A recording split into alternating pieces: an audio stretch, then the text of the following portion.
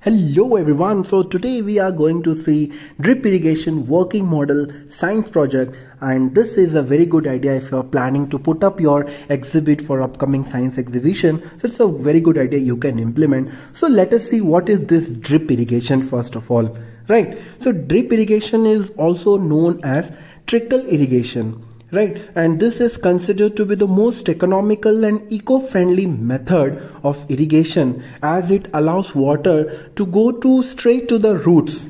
Okay, so there is no wastage as such happening over here, and if you look at the advantages, it is far more than we thought. Right, for example, it is much more efficient than the sprinkler system which we earlier applied. Sprinklers are 65 to 75% efficient, wherein if you see drip irrigation, it is more than 90% efficient. Okay, also over this you should know that the drip irrigation system, it prevents disease by having minimum contact with water, leaves, stem and fruits of the plants. Okay, so this makes the plant less vulnerable to the diseases. Next point, which is very important for this drip irrigation, is it allows rows between the plants to remain dry. Okay, and thus it prevents and also reduces the growth of weeds. Right, and as we all know that this particular system of irrigation is automated, so there is no need of labor as such, so it also saves on the labor cost. So these all are the advantages.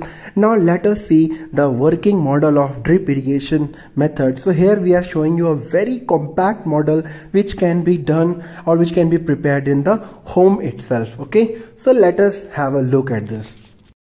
So here you can see the drip irrigation system, and this is the water and a pipe, and there is a tank also. This yellow color bottle is representing tank, and this particular water will manage the supply of water. Okay, step by step, drop by drop it will be supplied, and at the back you can see that there is a battery, and we also have a switch to operate the function of this drip irrigation system. And this is how it looks overall, a very compact system. We just have taken a tray and made it, and you can either connect it with the charger or you can connect it with the 9-volt battery also. Okay, and this is how you have to arrange. You can take artificial grass and artificial flowers in the tray. Okay, now you see it has started working. Now we have just plugged on, and the supply of water again has been circulated. Okay, so drop by drop irrigation directly at the root minimizes the wastage of resources, and that's the way you can make this model, and definitely it's going to be a success in promoting environment consciousness.